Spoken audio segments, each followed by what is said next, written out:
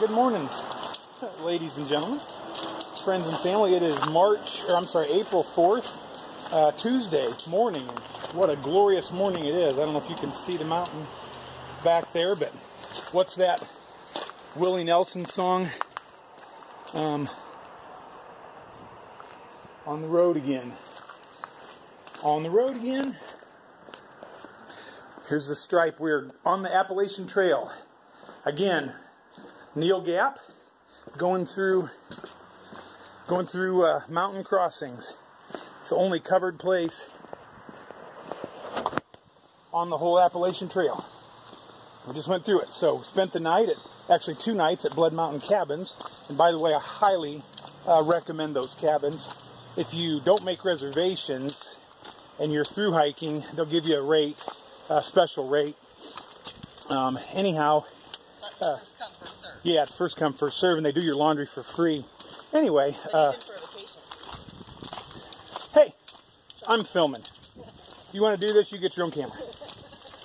Keep your woman straight. You got to yell at them a little bit, especially early in the morning. It's like 8:15 again Tuesday morning, and we are climbing out of Neel Gap, headed up the hill. So there's some people camped up here, so I'm going to be quiet. Anyway, beautiful day. Huge thunderstorms yesterday. By the way, the tornadoes that went through were south of us. We're fine, but we are expecting some weather tomorrow.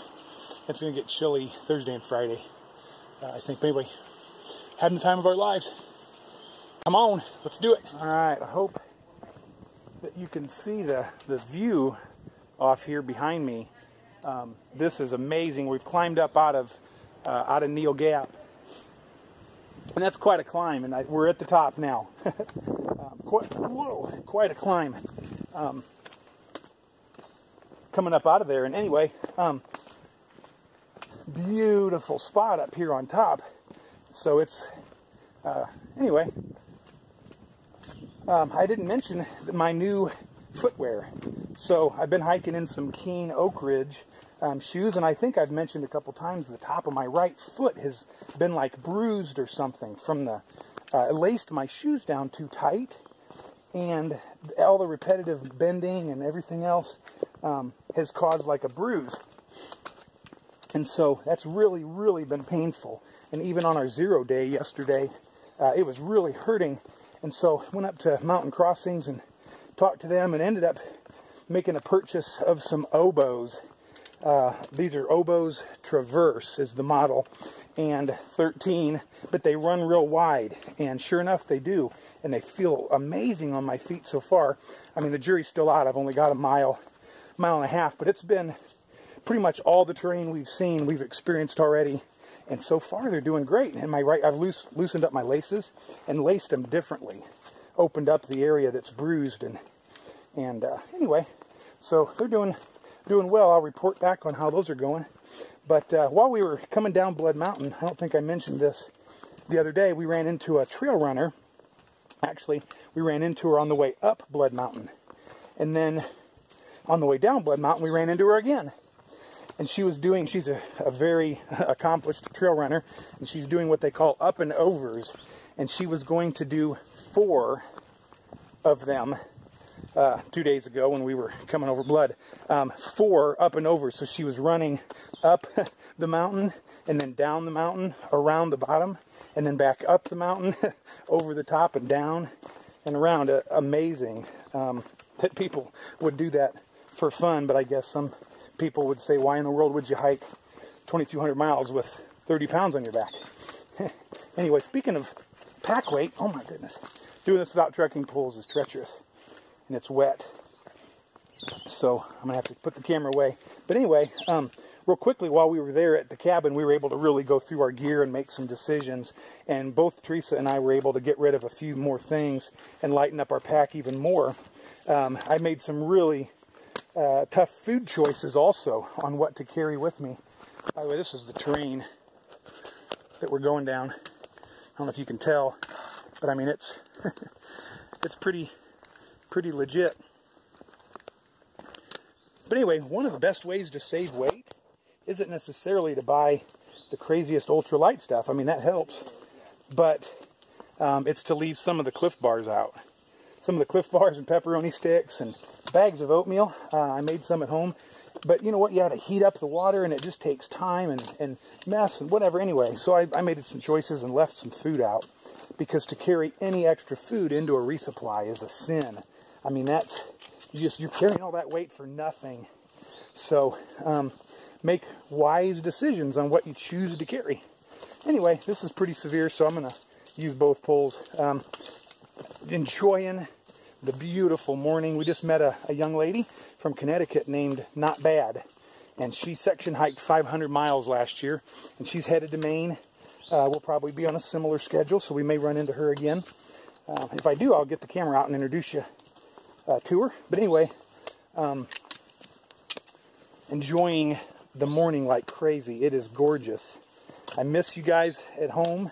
I wish you were here with me, but I'm glad you're watching, so thanks for coming along. All right, we're at the top of some mountain that we just got done climbing. And wow, what a view. What a gorgeous day today, Tuesday. Now tomorrow there's supposed to be some pretty severe storms coming in, so Teresa and I have been talking about what to do about those storms, and our plan is to push it pretty hard today, get past, I think it's called Low Gap Shelter, stealth camp somewhere, and then probably get up early, maybe before the storm comes, and try to get to our car, which is at Unicoi Gap. And then we've got the option of whatever, going to town and drying stuff out, or waiting in town for the rest of the storm, whatever. Anyway, part of the fun of hiking the AT is strategizing what you're going to do. Alright, this is the top of Cow Rock Mountain. Some friends, Kyle and I guess his wife. I'm not sure who she is, but anyway, here's the view. Man, this is awesome. There's a whole bunch of folks up here enjoying the sunshine and the beautiful day. What do you think? I'm ready. All right. We're kind of still coming down. I've seen this spot in videos. The spot? Yeah. Yeah. We're kind of coming down off of Cow Rock Mountain still, and I just wanted you to see. You don't want to step off the trail to the right. She goes down quick. Anyway, but this is the trail. Right now, there's been lots of switchbacks going along here. So it's good on your knees, I guess.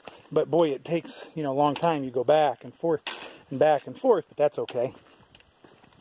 Because sometimes there's not switchbacks, and you kind of wish there were. And so, anyway, it's all good. Boy, it's a gorgeous day. We just ran into Kyle and his wife. I think I showed them back there on the top of, here's stepping down. The wet stuff is what you got to watch, because then it gets muddy and slippery. Anyway, hey, by the way, on these videos, be sure to comment below on the video, okay? Not the Facebook page. That's harder for me to get to.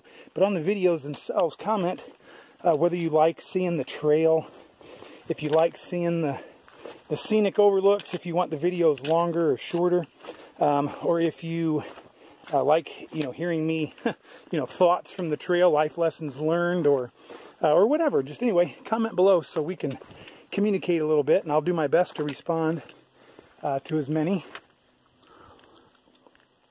as I can.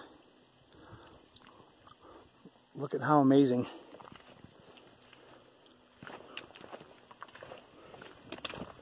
Teresa got her trail name, and so I'll have a big announcement about that, and I've got a trail name. So we'll announce those in the future. Something to look forward to, something to tune in later for. But you know what? I better use both poles. There's a ton of rocks. So better put the camera away. Anyway, hope y'all are having a good one.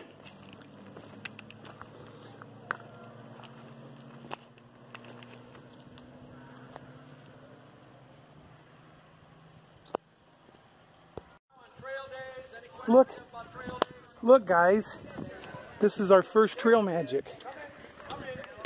It's lunchtime.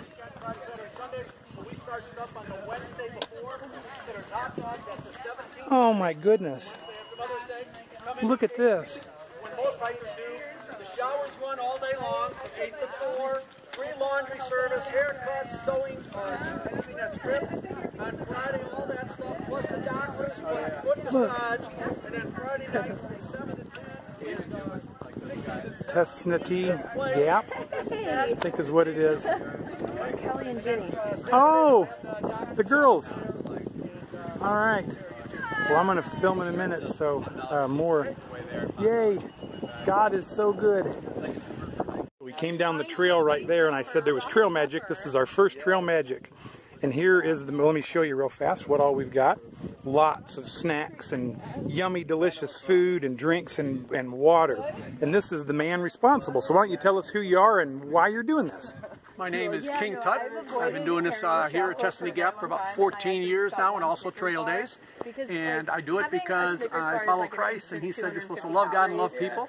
So I asked myself, how in the world can you love a hiker? So you can love a hiker by providing 15 gallons of water, tons of calories, encouragement, because some of them are pretty discouraged at this point. They do medical kind of things to help with ankles and knees and whatever it is to serve them. So that's what we do. Excellent. Nudge Ministry is the name of the ministry because I'm supposed to nudge everybody a little closer to Jesus, wherever they may be at. Atheistic, agnostic, Buddhist, whatever. Very nice. Very nice. Well, thank you so much for doing this. God bless you guys. This has been wonderful. What a treat. It's right at 12 o'clock. One of the greatest things are these right. Oh, yeah. Yeah, say hi, guys. One of the greatest things are those right there.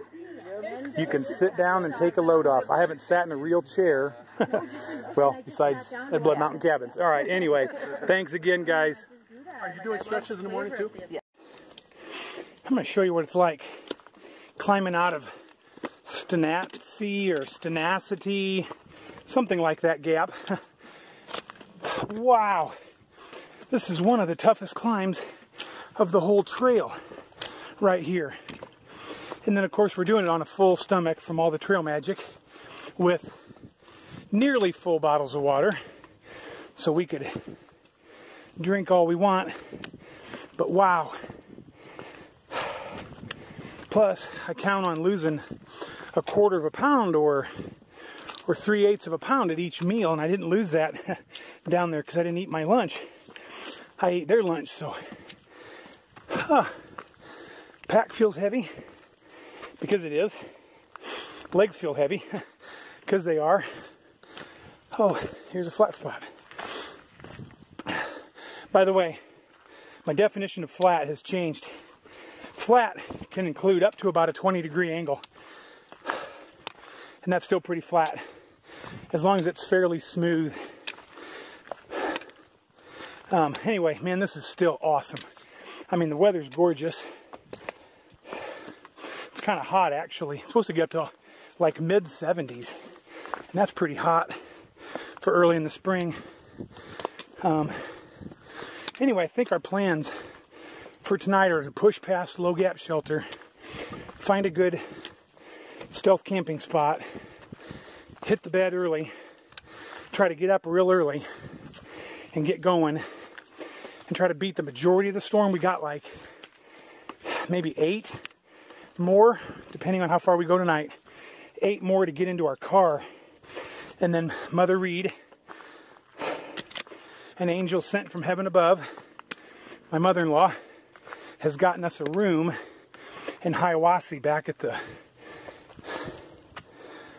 Holiday Inn Express. So I think Jenny and Kelly and Hayla or Teresa and I will stay there tomorrow night, tomorrow during the day and tomorrow night to get out of that storm. They're calling for hail and possible tornadoes. And so I don't mind getting broken in on the storms.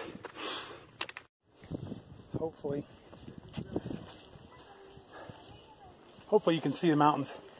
Yeah, keep turning. That view is incredible back there. Oh. Yep. I mean, how far can you see out there? Oh, I don't even know what that is. Yeah, I don't know either.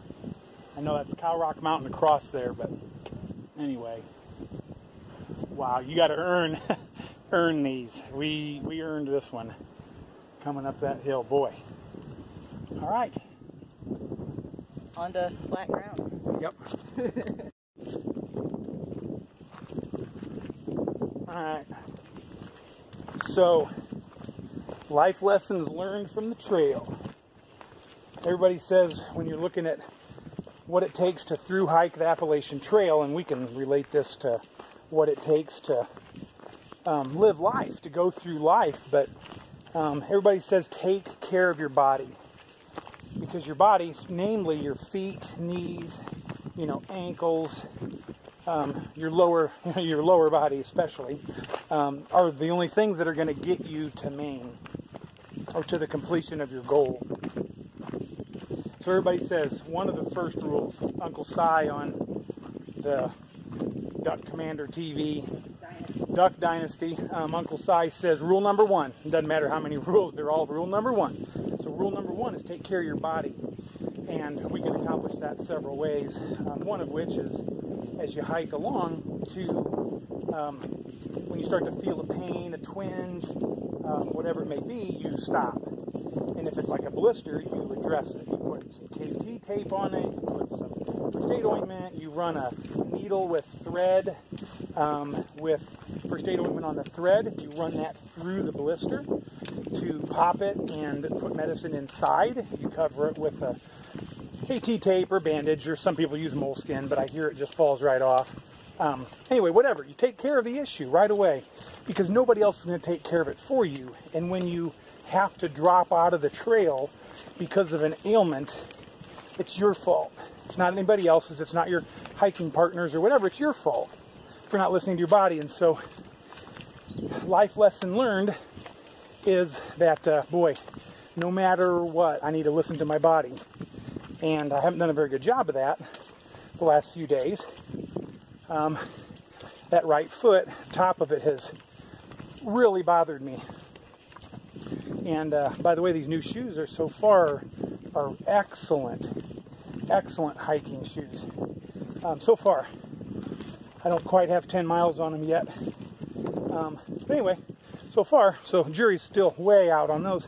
But anyway, haven't done a good job of listening to my body, and so I need to take care of that right foot, or it may cost me some days or whatever. So we had to stop back there. It's felt very good all morning, and I had to stop back there and take 4 ibuprofen because suddenly, on pretty flat, easy ground, it just flared up and really hurt. I mean, hurt really bad. All right, somehow the film got cut there, so I had some brilliant words, y'all, and they were cut, so I'm going to try and repeat. Anyway, my foot flared up out of nowhere, and I said it felt really good. It didn't. It felt pretty good all morning. Very doable. Anyway, so I stopped, took the 4 ibuprofen, and sat and rested for about 5 minutes. Anyway, took off, and within about 15 minutes that ibuprofen had kicked in, and wow, I'm able to walk on it, no problem. Ibuprofen is a wonderful thing. Always take it with food or milk if you're at home or whatever. Don't ever take it on an empty stomach because it is hard on you. Anyway, so I guess to finish up this whole life lessons learned from the trail is, you're responsible for you. And if you have a need, if you have an issue, an ailment, whether it be physical, which like my mom and my mother-in-law, Mother Reed, have had hips replaced, and mom's had knees replaced. If you got a physical issue, you have to take care of it for your own health, but for your family's health, for your own well-being, so that you can live a full, happy life, complete. And I don't know, when I say happy, don't ever hear me that like life's always happy, but able to do what you want, what you need to do. Anyway, but you might have an emotional need or a spiritual need. Take life by the horns and do something about it. Claim it. get help with whatever the issue may be that you're struggling with.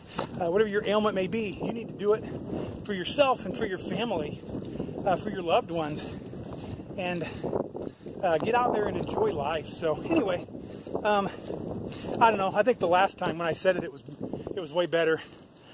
I have no idea what all I said, so there's the short version.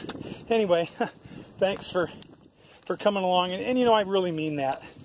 You guys, I know time is short and life is busy, and so I really appreciate you guys following along and rooting for me and encouraging me and praying for me. Keep it up, because I need it. If you comment below and give me. All right, well, it's kind of a wrap up for day 6. There's our tent, and we hiked 13 miles today, kind of not by accident, but it wasn't something we planned on doing. We just needed to make more distance so we could get ready to get to the car tomorrow before the big storm, the perfect storm hits. Anyway, we got some hiking partners and friends here, so yeah, say hi and who you are. Hi, my name's Jenny, and I guess now lipstick. I guess Yay. that's going to stick. Right on your lips. Due to the fact of me having lipstick on my lighter on accident. I'm Kelly. I'm Jenny's hiking partner. I do not have a fun name yet, unfortunately. I can see it coming in my future, though. Yep. We are very grateful to these guys for adopting us and giving us knowledge. Thank you so much. Our bear bags are great now. Maybe. You want to say hey to your folks or anybody? Hi, Mom and Dad. Hi, Mom and Dad. Thanks, All right. Thanks for letting us do this. They're doing well. So there's Kelly's tent down there, and then here is Lipstick's tent right here. All right, beautiful sunset. Thanks for coming along with us.